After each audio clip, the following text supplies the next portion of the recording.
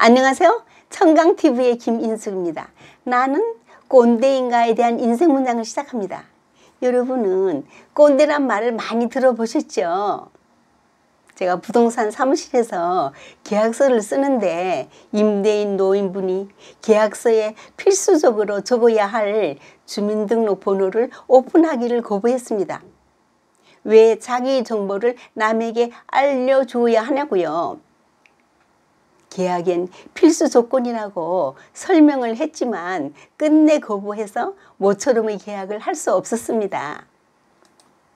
또 어떤 분은 계약금을 입금하기 위해 은행 계좌번호를 알려달라고 하면 거부하면서 현찰로 갖고 오라는 사람도 있습니다. 언제부터인가 일부 층에서만 사용되던 꼰대란 용어가 전 연령층으로 폭넓게 사용되고 있습니다. 자신은 모르지만 남들은 당신을 꼰대로 생각하고 있을지도 모릅니다. 문제는 조언과 꼰대의 질은 정말 백지 한 장 차이라는 것이죠. 나이가 많든 적든 누구나 꼰대가 될 수 있고 또 누구나 멋진 조언자로 남을 수도 있죠. 한마디로 말하면 꼰대는 조언을 구하지 않아도 충고하는 것이고 멘토는 기다렸다가 상대가 조언을 구할 때만 알려주는 것입니다. 꼰대는 고집불통 노인의 대명사입니다. 그가 변화를 받아들이는 순간 자기의 확신과 정체성이 무너집니다. 꼰대가 되지 않기 위한 7가지 원칙. 1. 말수를 줄이고 핵심을 담아 부드럽게 하라. 2. 간결하고 명확한 업무 지시. 3. 가르치려고 들지 말기. 4. 조용히 자리를 피해주는 미덕. 5. 일단 자기의 고집을 우기지 않기. 6. 나이가 어려도 배울 것은 배우자. 7. 자신의 옛 이야기를 장황히 늘어놓지 않기. 흔히 나이값 못하고 자기보다 어린 사람한테 무조건 자신의 말이 옳다고 주장하며 가르치려 드는 사람을 보고 아, 저런 사람을 바로 꼰대라고 하는구나 라고 우리는 말하죠.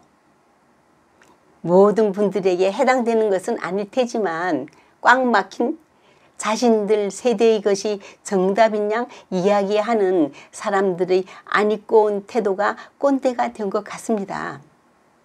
콩태는 백작 또는 공작을 의미하는데 일제강점기 당시 일본식 영어 발음법 영향으로 한국에서는 이를 콩태나 코문회 같은 식으로 변형해서 불렀다고 전해집니다. 그러나 정작 국어사전엔 등록되지 않은 신조어입니다. 라떼는 말이야. 이것은 또 무슨 말일까요? 이 말은 나태해는 말이야를 외치는 꼰대들의 말투를 효야한 것입니다.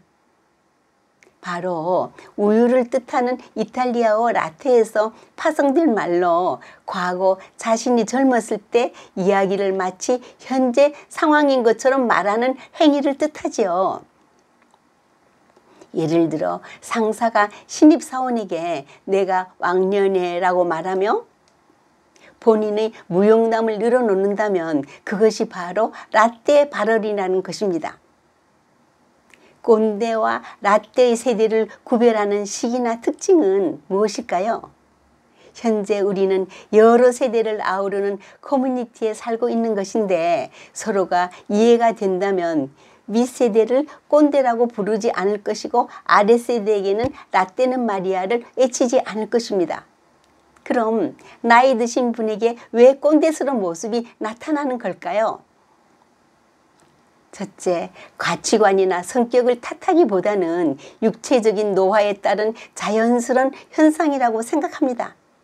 둘째, 상대를 옛날 모습으로만 기억하고 평가하기 때문입니다. 셋째, 본인이 행복하지 않거나 나태해졌기 때문입니다. 배우자가 없거나 사이가 나쁠 때, 지병이 있을 때, 기분이 안 좋은 상태일 때 타인에 대한 평가는 야박해집니다. 흔히들 스트레스가 쌓여 폭발 직전이면 나 빼고 다 이상해 보이기 마련이잖아요. 자, 꼰대라는 소리에서 탈출하는 유일한 방법은 무엇일까요? 딱 한 가지. 내가 좋아하고 재미있어 하는 일이 있어야 합니다. 몰두할 것이 있고 배우고자 하는 사람은 뇌에 지속적인 자극이 가해지므로 꼰대가 될 확률이 적습니다. 특별히 할 일도 없고 새로운 정보를 받아들이지 않으면 뇌에 새로운 자극도 줄어들고 기존의 사고 체계가 굳어지기 쉽죠. 당연히 꼰대가 될 확률도 팍팍 올라가죠. 미국 시인 칼 윌슨 베이커의 아름답게 나이들게 하소서란 시. 아름답게 나이들게 하소서. 해야 할 좋은 일들이 너무나 많습니다. 오래된 나무에 치우력이 있고 오래된 거리에 영화가 깃들듯이 이들처럼 저도 나이 들어감에 따라 더욱 아름다워지게 하소서. 성경의 누가복음에는 너희의 인내로 너희 영혼을 얻으리라. 한 택시기사가 주택가를 달리고 있는데 할아버지가 앞으로 갑자기 뛰어들었습니다. 급정거를 해 간신히 사고를 피한 기사가 화를 내며 할아버지, 누구 신세 망칠 일이 있습니까? 저는 5년 무사고 운전사란 말입니다. 할아버지 말, 이 사람아, 나는 70년 무단횡단 무사고 보행자일세. 오늘은 내가 진정 좋아하는 일이 무엇인가를 구체적으로 찾아보는 날이 되십시오. 감사합니다.